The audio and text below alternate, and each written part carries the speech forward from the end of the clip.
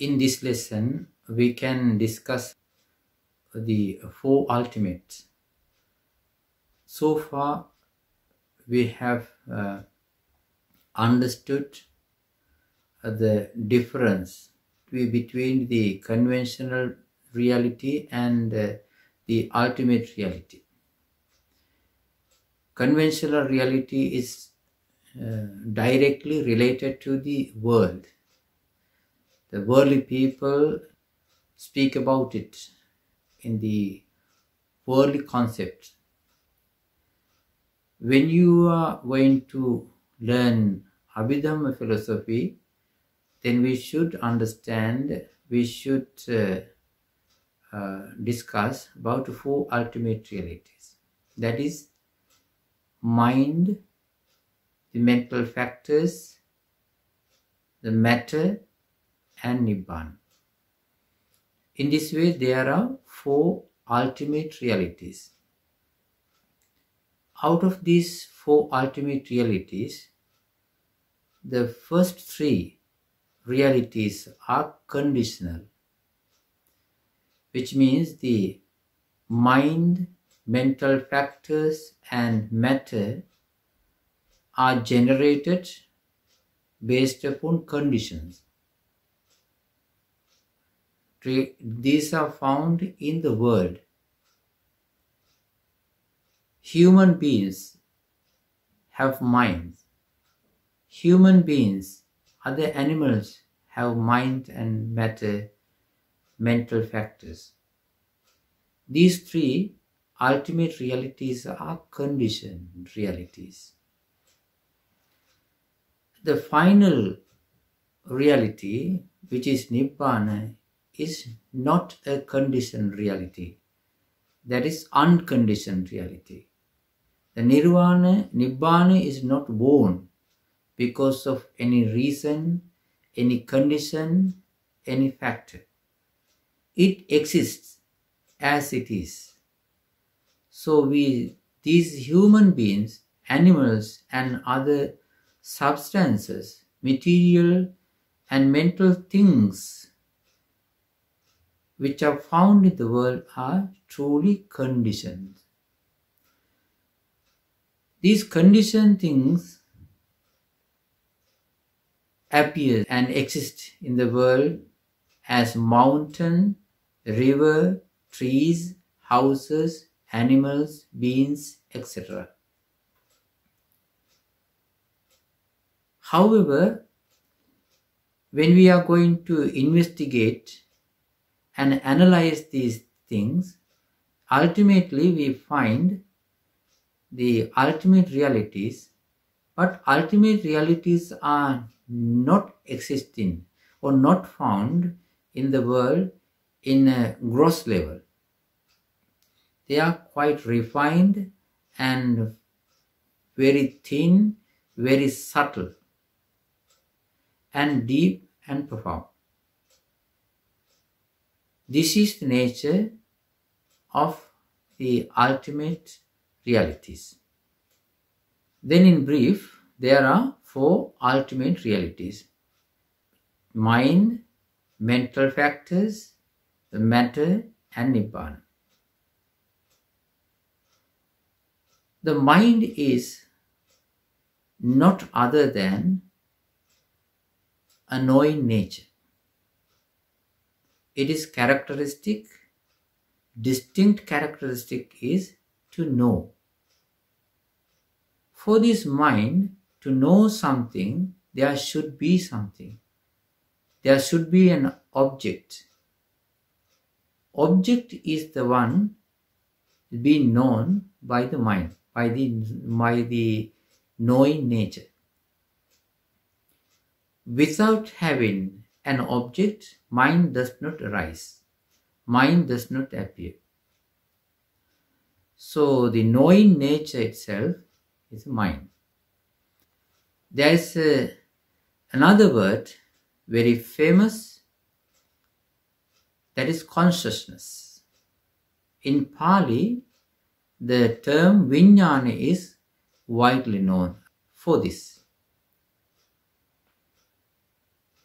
mind is a kind of knowing nature, but it exists in a vibration.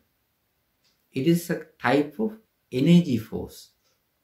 That in knowing nature, which is mind, rises in a vibration and knows an object and soon disappears. That is how it comes and goes. For every time, for this mind to arise, for this mind to come up, there should be an object. Without an object, it does not come. And also here, it is good to understand that mind itself cannot come up. Mind itself cannot arise to know an object.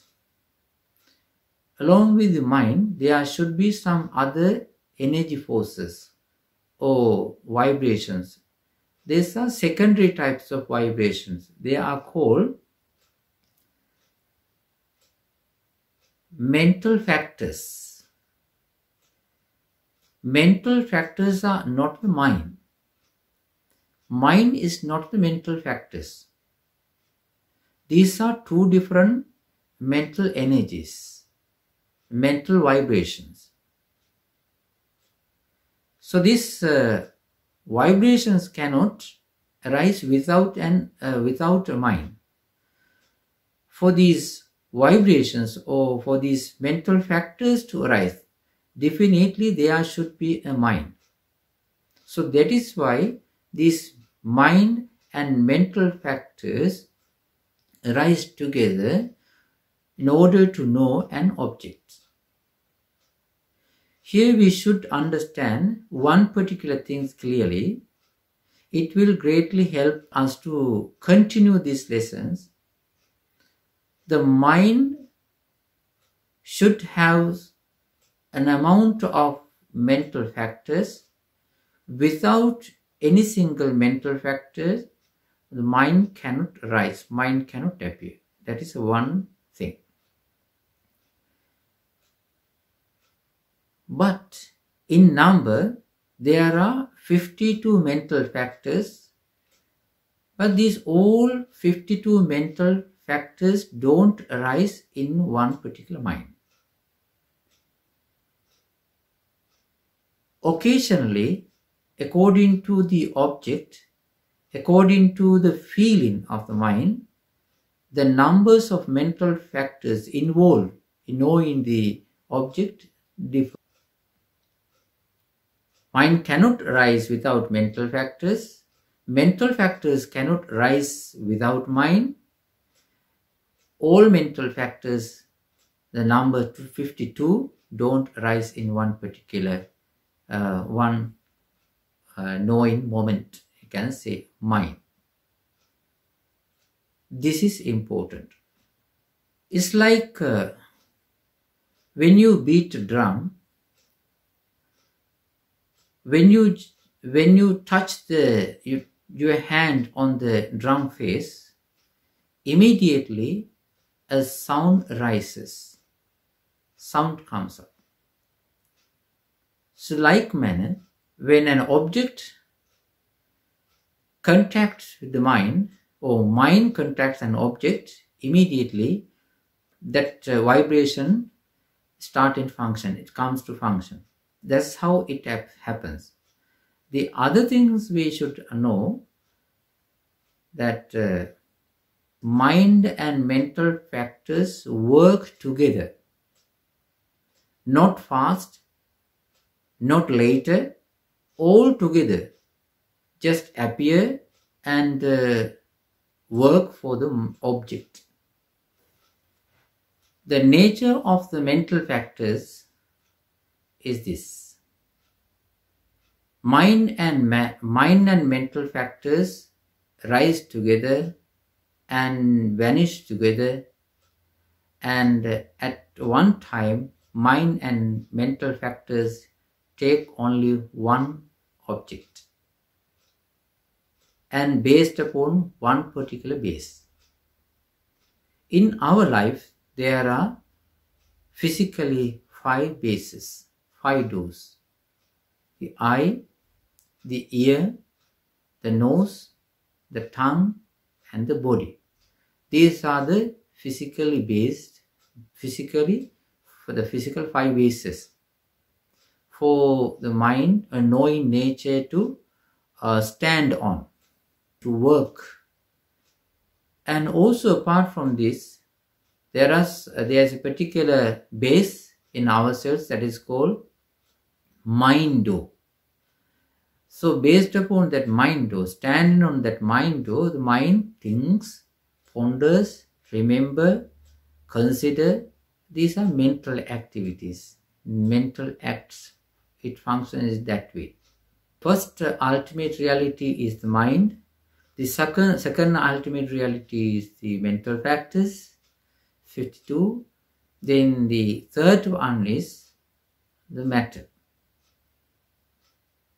In this world, we know that material things are there. Matter arises and matter appears like chairs, tables, doors, houses, animals, and the earth, clouds. So in this way, these physical substances, material substances are there. In these physical things or material things, we can see with our eye only one particular matter. That is the color. Only the color that the mind can take in.